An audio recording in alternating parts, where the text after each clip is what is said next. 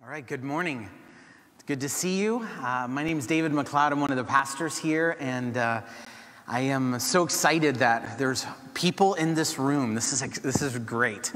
And so today we're going to be looking at Romans chapter 11, and I would ask you to do this if you can. We don't have Bibles in the pews anymore because, COVID, right? But if you have your phone, please track along with me. Romans chapter 11 is an interesting chapter. This week I had a great opportunity. I looked back into some seminary notes that I took over a decade ago.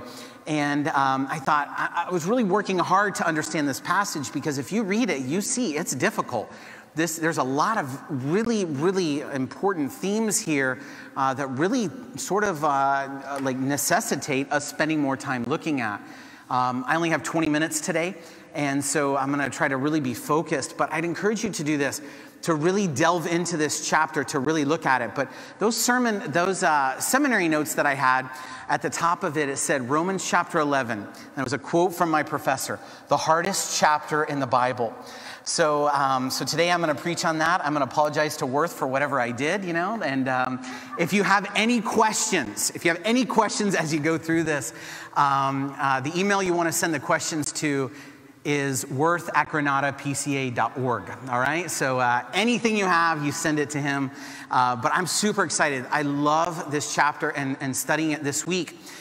And I think it goes a little bit to something very important. And I think Julietta's video was really key for us to understand where we're going to start today.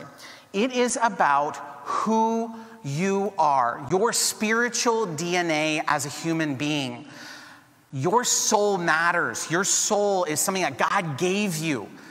And today we're going to look deeply into what it means to be us. What is your spiritual DNA? And a few years ago, there was a phenomenon, I would say, with 23andMe. Now, how many of you did 23andMe or Ancestry.com? Raise your hand if we're allowed to do that, right? Okay. I did it too. It was really interesting. McLeod is definitely Scottish, all right? So I had that. I knew that was coming. Welsh and Jewish and even a little bit of West African. How does this happen, right? But if you took a little bit of time, if you did the 23andMe, you found this is where you came from. This is in a way who you are. And you can imagine for a second what that journey must have been like. If you look back over, how did I get here? What were my ancestors like? And 23andMe really took off. I mean, there were commercials constantly, and people were comparing it. And, you'd get the kit in the mail, and you'd take a little bit of the cells out of your cheek. Not really COVID-friendly, I would assume, at this point. But whatever the case, that's what we were doing. I look at Romans chapter 11 today in a similar vein. Where did you come from? What's your spiritual DNA? And I want to delve into this chapter today and specifically look at verses 17, 18, and 20 to really understand this is who you are. This is as whether you're from a Jewish background, whether you're from a Gentile background. I think that Paul is helping us understand here, this is who you are as a person. You have to appreciate the Apostle Paul and the way that he writes. Because I've noticed in studying him over a period of time, you'll notice that whenever it's a really challenging or difficult subject, Paul does something to help us understand. He gives us a metaphor. He gives us an allegory. He gives us an analogy to help us connect a little bit deeper. And that's what he does in this passage. He helps us to see who we are. And he gives us a gardening, a horticulture reference to help drive home the point so we understand what's happened, what God's plan is for each one of us. Now, I think it's beneficial. It's really important for us to look at this. And I think individually, we look at it, and corporately as a church, we look at this because I think it reveals a lot to us, not just to understand the knowledge part, where we are and who we are, but I think it also has a very, very deep heart impact on us when we see what God has done, what he is doing, and what he will do for us for his kingdom and the future. And that's why I believe Romans 11 today is so important. And this metaphor that Paul uses is grafting. Now, grafting is probably something that many of you do not do, all right? How many gardeners do we have? Probably a few. My wife loves to garden. Our house is full of greenery, all sorts of plants. We're on a first-name basis with the nursery near our house, and our house is alive. It's full. But we know this. If you cut a branch, it's not going to last for very long. It's after a while it wilts and it's gone. It's time to replace it. But grafting is something interesting. Grafting is when you take a plant, you cut it off, you match it up with a plant that's connected to a root system, to a trunk that has nutrition. Grafting then, if it takes, will allow that branch that was moved in to live, to flourish, to eventually create fruit. And so Paul uses this, and he uses the imagery here of an olive tree. Now, to the original audience who would have been hearing this, an olive tree was very much part of their culture. An olive tree represented so many different things. It represented sustenance, because those olives, that amazing product of the tree, provided them with the oil that they would need. But the tree also had a huge longevity of life. And that tree represented in many ways like an enormous amount of future at the same time. And an olive tree has amazing root systems. And it would have been known by the readers of that time that an olive tree represented not just longevity and sustenance, but it also represented something that they saw every day in their life. And I think Paul always grounded his readers to things that they would see on a regular basis. So imagine you just heard this letter, you just heard this analogy shared, and you walk past an olive tree, and it all comes back to you. Paul does this kind of thing. But he talks about an olive tree to, I believe, share with you information about our identity, our spiritual DNA as people, how we came to be, how God moved throughout history to preserve and rescue us as a people because of the cross. So today, look at this a little bit deeper, okay? Let's start at verse 17 today. Let's look at this olive tree. Let's look at this analogy and see what God has for you and for me today.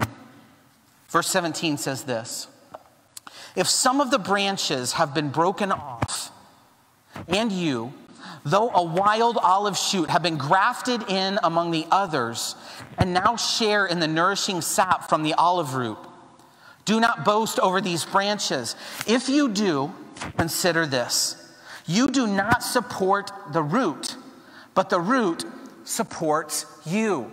The first thing today, as we understand this idea of spiritual DNA, understanding our identity, is this. Number one, as a Gentile, you are grafted in. We are a grafted people. So if you think for just a moment what this actually means is that you have to go way back in the Old Testament to understand a little bit about God's covenant people, the Israelites, the Jewish people. God selected them. He chose them to be his covenant people. His covenant people means he made promises to them throughout their history, and he preserved and he protected, he admonished and he chastised, but they were his people. And you see a bond that was created because God is good. God chose a group of people to show his love, his grace, and who he is. So what these verses are bringing out is God grafted a whole group of people that are not of a Jewish background, into the tree, into the sustenance. And we all know that a tree, a branch, cannot live unless it is sustained by the trunk and by the roots. And so Paul's telling us this is how God worked. This is who you are. God brought you in as a believer. He brought you in, and you are grafted into this tree, grafted into these promises, grafted into the covenant that God had made. And he calls us his people. So the first thing to understand about our spiritual DNA is this, that we are grafted in. So when you look back over all of the promises that God has made to his people, because of what Paul says, you can say as a believer, those are promises that are directed at me. Those are covenants that God has made with his people. And Paul is telling us here, that's who you are. As a believer in Jesus Christ, you are grafted in. You are the wild shoot. You are the olive branch that was put in, that now has life and sustenance because of the roots, because of the trunk. I think of that for just a moment. What an act of God's grace. You learn a little bit about God here and what he does and how he works because you know this. You didn't merit any of that kind of love or care, but it was freely given to us by God's choice and sacrifice through Jesus Christ. The branch has no way to decide where it's grafted in at, but rather Paul brings out here that it was intentional, that God did it. You were brought in. You were grafted in to God's tree. Several years ago, Michael Miller, if you remember him, Michael is out in Texas and a great friend of mine. And we went out after Hurricane Irma. We went all around and we were helping homes that of people that maybe couldn't clean up their yard. And it sticks with me very much. One thing I saw that day was that we were just a day after Irma had come through the Gables, and many of the tree branches that were on the ground that we were moving into brush piles, they were already dead. They were already like turning brown and the leaves were wilting. And it was such a vivid imagery for me to really think about this passage today, is that the grafting that God has done is what brings us life. We don't create life on our own. We are in need of his sustenance and his giving and his sacrifice in each one of our lives. And just like we know that a branch cannot survive for time off of the trunk, we as people, it is the same. And if we're understanding our spiritual DNA, if we're understanding who we are as people and about our soul, understand this. This is the work that God did in each one of our lives, that he took us and he has given us life by his grace. So the first thing I want us to see today is you are a grafted people as believers in Christ. The second thing I want us to see today is you are rooted, and that is where life comes from. Look at verse 18 with me, if you will, for just a moment. This is what God's word says. It says in verse 18, do not boast over the branches. If you do, consider this. You do not support the root, but the root supports you. Something interesting here about this tree that Paul is bringing up. There's two major things, two verbs that are happening. The way that we read here in the NIV, this is what I'm reading out of, it talks about branches being broken off. Other translations use a word called pruning, all right? Most of you have done some pruning. If you have a yard, you've done some pruning where at one point during the season, you'll take out some, let's say, quote unquote, unwanted vines or something that's not producing fruit. You remove those and it allows for more growth to happen. Now, Paul uses this here to not only use the word pruning, the verb pruning, but he also uses the word grafting to show us what's happening. And there was a pruning that happened in God's covenant family that was in many ways, I think it's difficult for us to even imagine, for us to even think about. It's a harsh sort of reality. But there was a group that was broken or pruned off of the tree.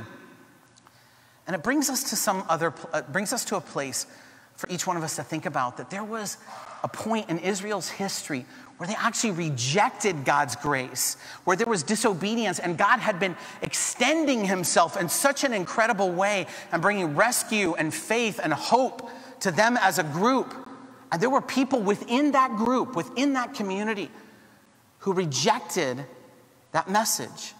So God cut them out.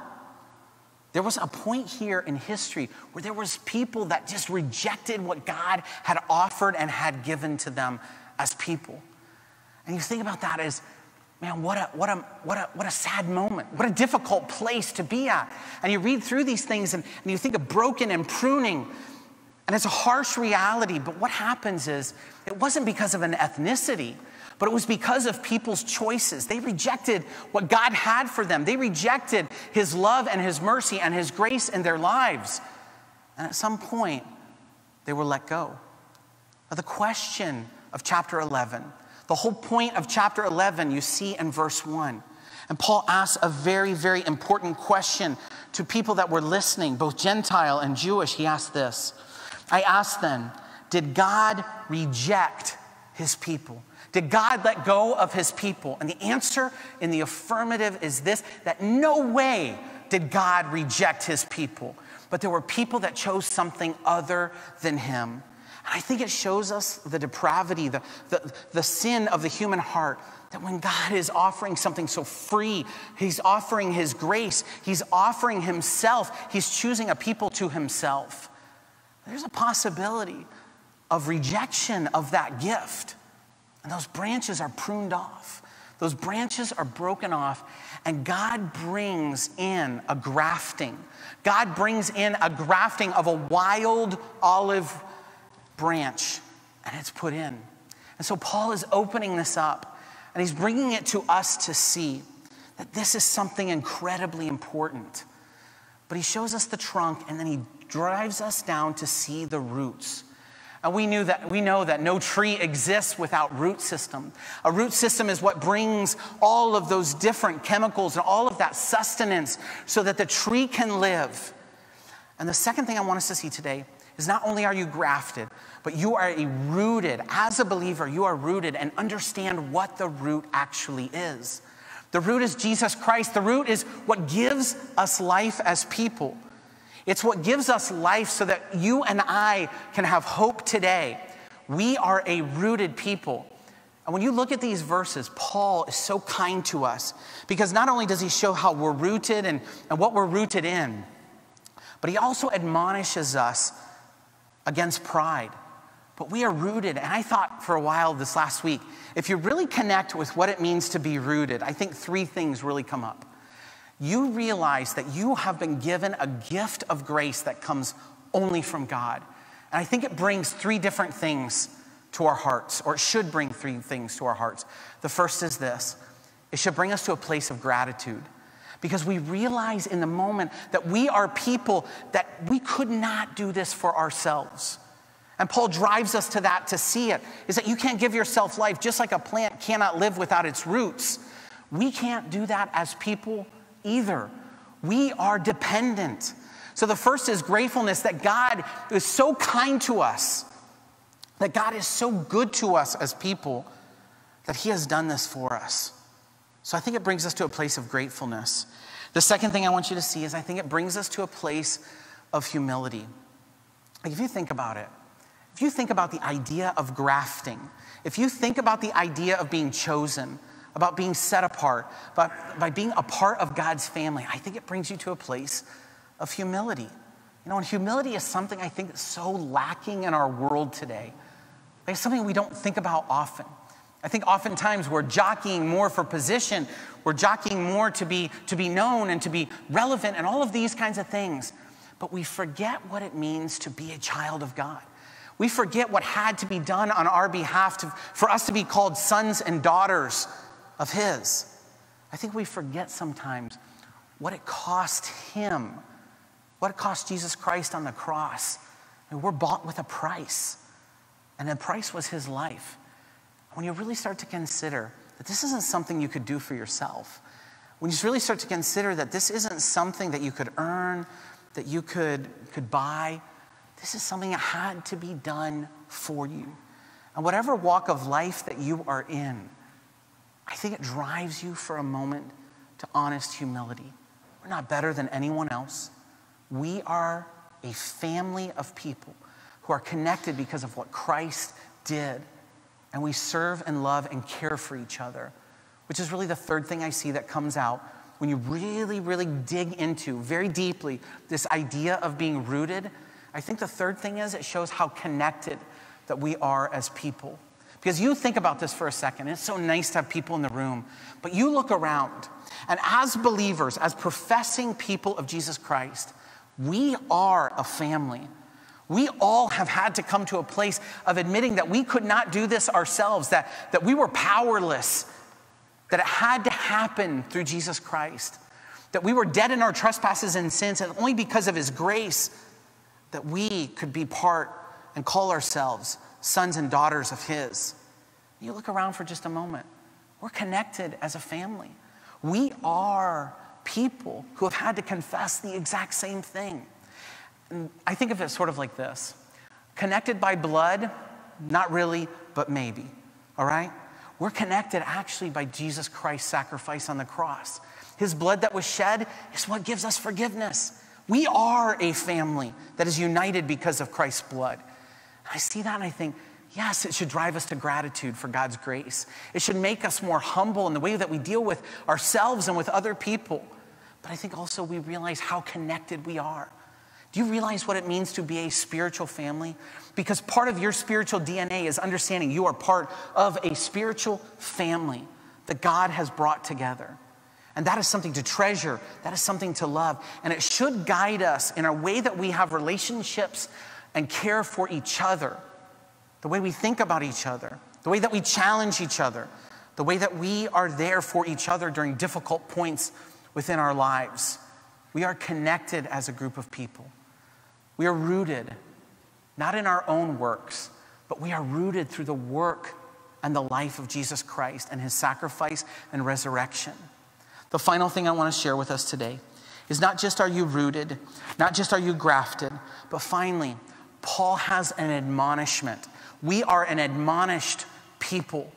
Because as this develops, I think some people can get a point where they look and say, I'm grafted in. I'm one of God's family. And you start to look outside.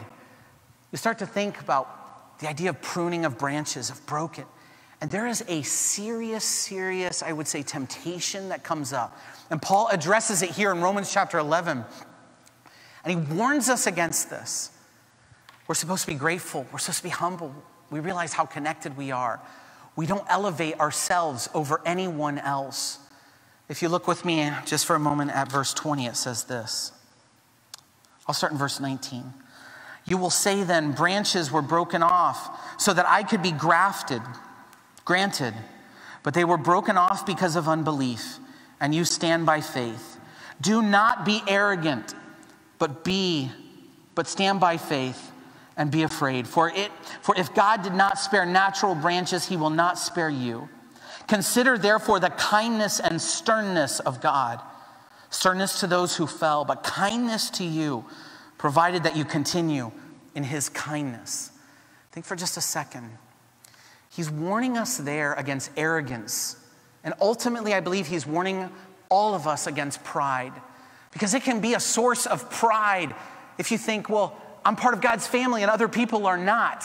And Paul says this is exactly the opposite of who and what God wants.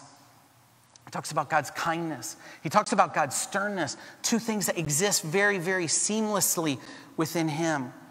But he warns us against pride. And I'll tell you this, and I encourage you with this, that when pride grows, when we think that we're better than someone else, when we think that we deserve things, when we become entitled as a group of people, when we become prideful, understand where pride leads. Pride leads to people getting hurt. Pride leads to devastating moments within our world history. And if you even think about the roots of racism, they are founded in pride. The exclusion, the discrimination of a person based off where they came from or what their skin color is. And I believe Paul is driving us here to see this. We have no place to stand in saying things about other people. We're a people who have been saved by grace. We're grateful. We're humbled. We realize the connectedness of the gospel and the way that it has rescued us. We are conduits, rather, not of pride. We are conduits of God's grace to our world. And that is something every believer needs to take to heart. And I pray that God gives you eyes to see and a heart to see that as well. And you're open to it. Is that we are called to be people of humility. We are called to be people that are grateful for what God has done and to show that to a world. This last week, a really special thing happened.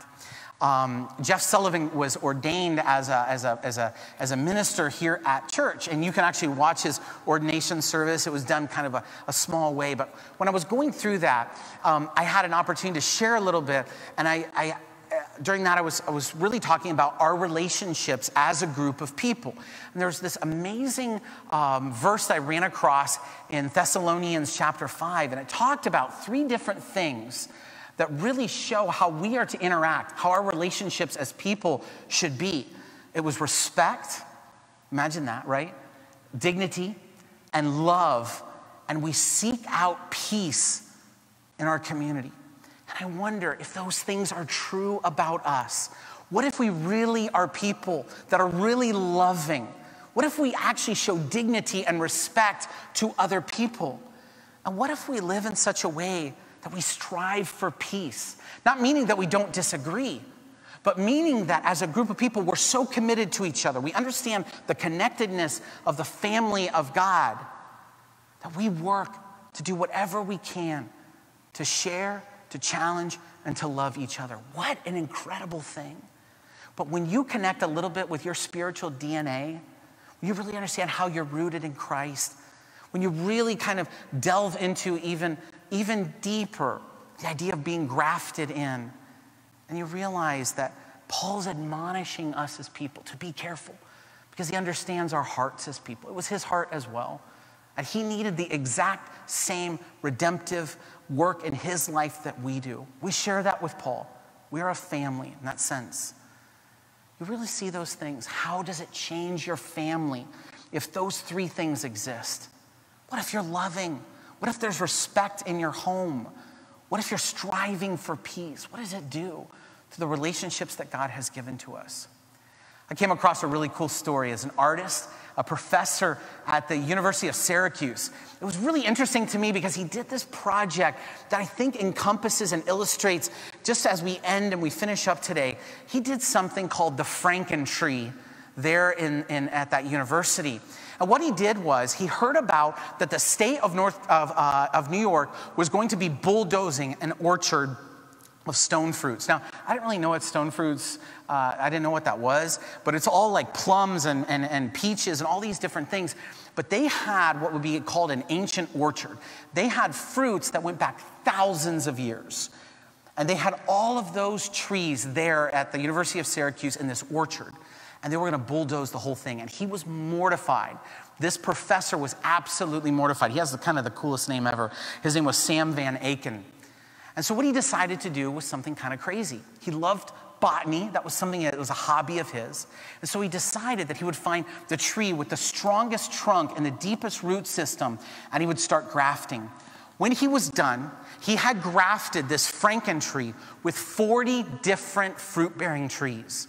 And you're going to see an artist's rendering of what it looks like in bloom. And he took all of these different trees and he put them together. And now I think there are 15 of these now in the United States. All over. They bear fruit. All of them have preserved essentially a whole orchard in a single tree. I loved this idea. This was so cool. And he did an amazing interview on CBS Evening News a couple years back where he talked about this project became something biblical to him because grafting has such massive over and undertones, I would say, that spiritually for each one of us, and he had connected into that.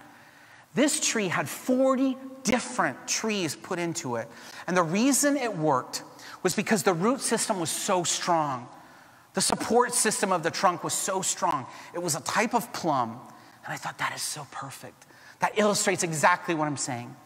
Because of this, spiritually, your spiritual DNA is rooted in Jesus Christ. He is the roots. It provides support and sustenance. That's what the sacrifice on the cross is about in rescuing and redeeming us as people. The trunk is strong enough. It's strong enough for all of us. And you see those branches that come out, and you see what God has done and the connectedness of the family of God, where he has brought people from every tribe, of every race, of all these languages, and he has brought us together as a family. And because of Jesus Christ, because of his sinless life and his sacrifice, we have hope.